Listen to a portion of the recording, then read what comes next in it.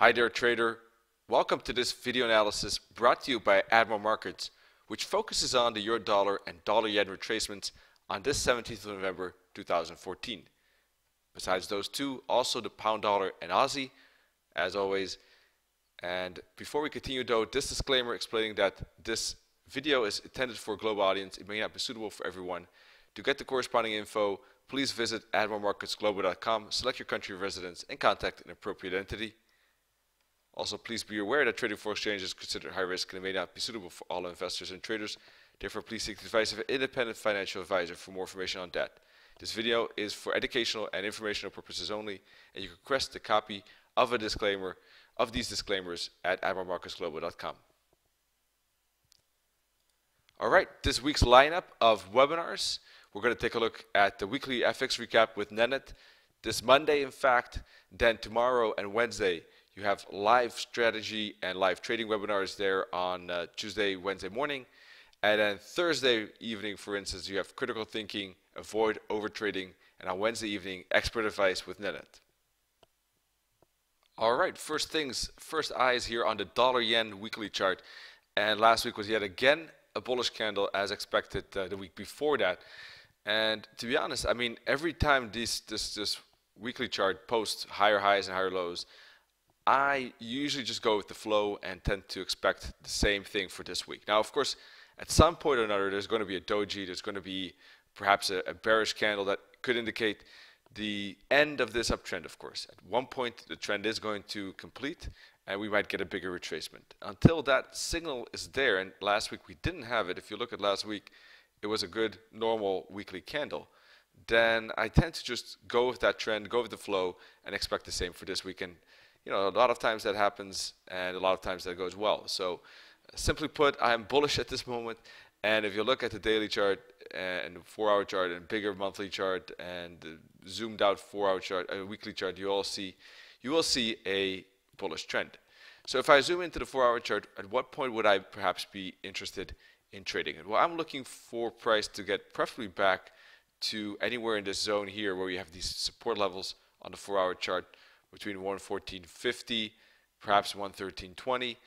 That would be interesting if the price could go to roughly those zones. Perhaps even 115 is already some horizontal level right in here where you can see tops and bottoms. So I'm going to keep an eye on 4-hour price action when it does approach these levels. 115, 113, anywhere in there could be bouncing spot for upside continuation. And we'll have to keep an eye on price action to see what level exactly price will stop at, because at this point that support zone is quite wide, as you can see on this 4-hour chart. Because why?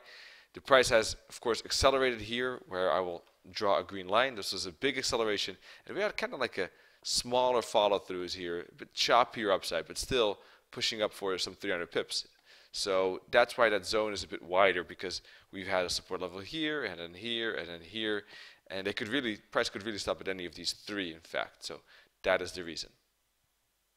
Last note, by the way, is that last week's low is 113.75, by the way. So that would probably be the lowest I would expect it to go.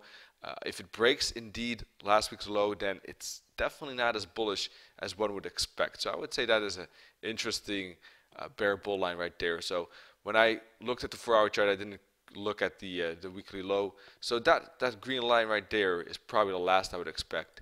So I would probably narrow that zone from 113.75 up to 115-ish, and that would be probably the bouncing spot I would expect.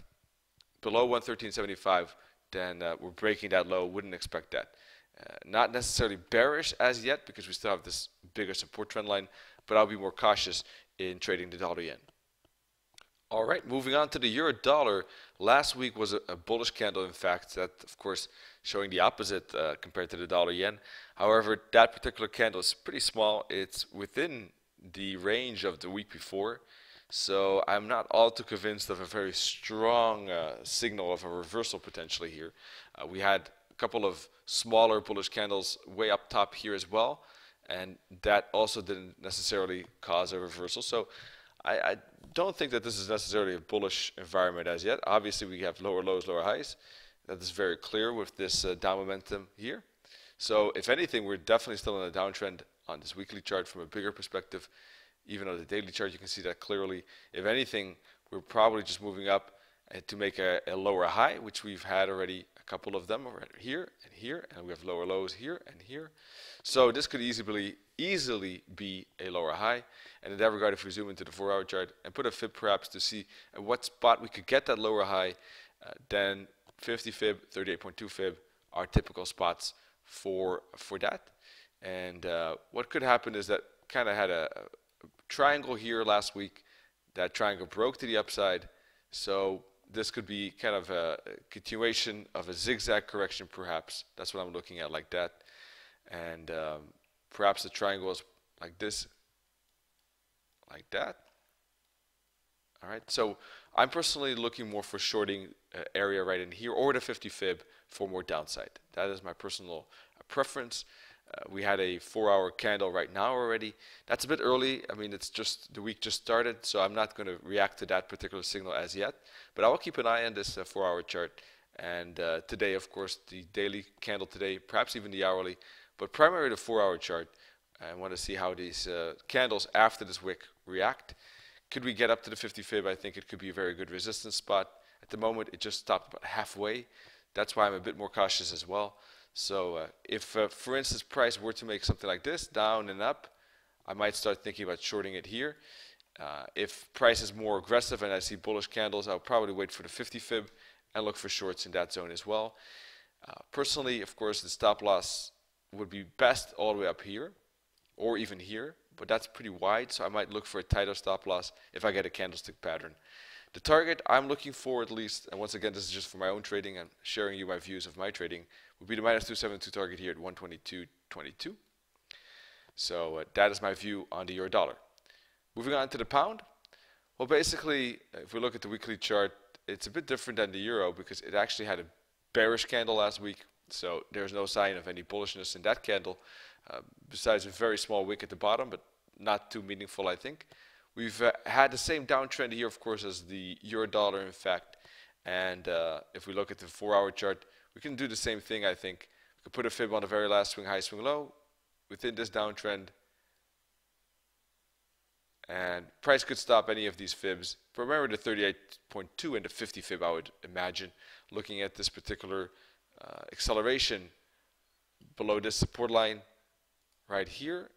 Within this, perhaps this channel, I don't know.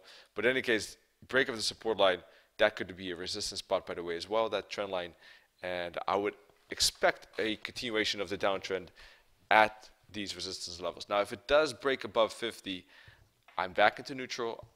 I am still more bearish at these particular resistance spots, but in general, a bit more cautious with trading the pound because it's doing something different than I would expect. At this point, I'm expecting a turnaround for continuation of this downtrend. The target would be 155 at the moment, which is the -272 target. All right, last but not least, the AUDUSD is kind of copying the euro dollar in a way because of the fact that it had a bullish week last week, kind of pierced through that high of the week before just a tad. So the Aussie is the most bullish of all the pairs we've looked at so far. In fact, it broke through the green line, but how did it break? It broke with a wick here at the bottom and then closed bullish, and above it the week after. So that break, that particular break, is not bearish at all. It's kind of looking like a weak break. So this Aussie might retrace a bit deeper than the other pairs against the dollar here. Looking at the weekly, no, this is the monthly, excuse me. Looking at the weekly chart, we just did that. Let's go to the daily. You see this uptrend channel at this point.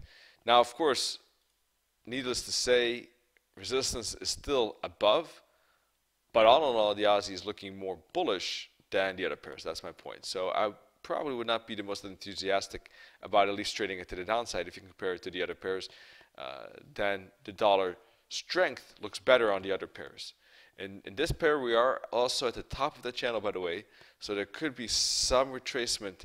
But looking at the fact that we are in this, the price is in this uptrend channel, and the fact that the false break to the downside is as well in play, then I'm a bit cautious with trading it either way, in fact, on the Aussie at this particular point, in fact. So I would probably like to trade the Aussie either at a better resistance spot up in here, or perhaps even at support up to the top of that channel yet again.